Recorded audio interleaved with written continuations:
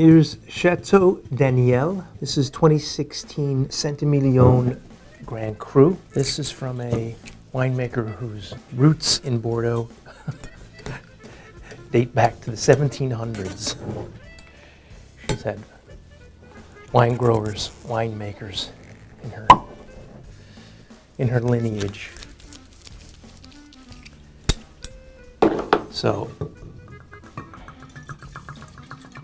sourcing for this is from their vineyards with average of about 25-year-old grapes, vines. So good mature vines.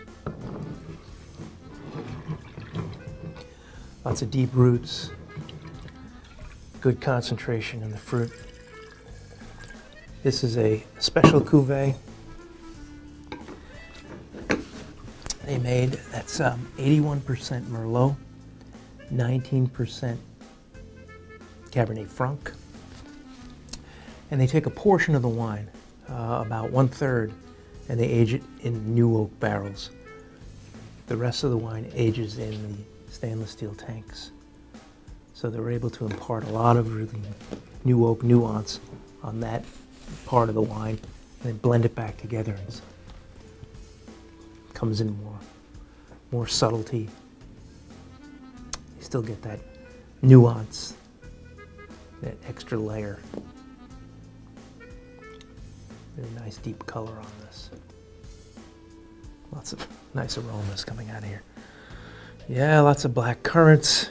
It's just, you get a little hint of the vanilla from the oak in here too. Black cherry, a little note of spice, sort of a peppery note.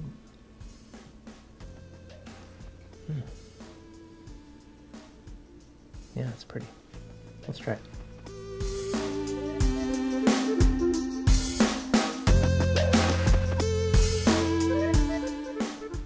Yeah, this is a big mouthful. Nice chewy tannins on this. They feel nice and ripe. Not harsh at all, just really give you that nice mouthfeel.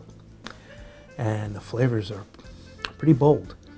Lots of the black currant, black cherry, hints of that oak spice, vanilla, a little toast.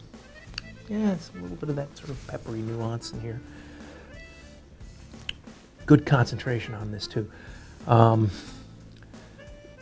Really tasty right now. Pair it up with some nice meat dishes. Definitely could lay a few bottles of this down for a few years. See some very nice development. Happy drinking.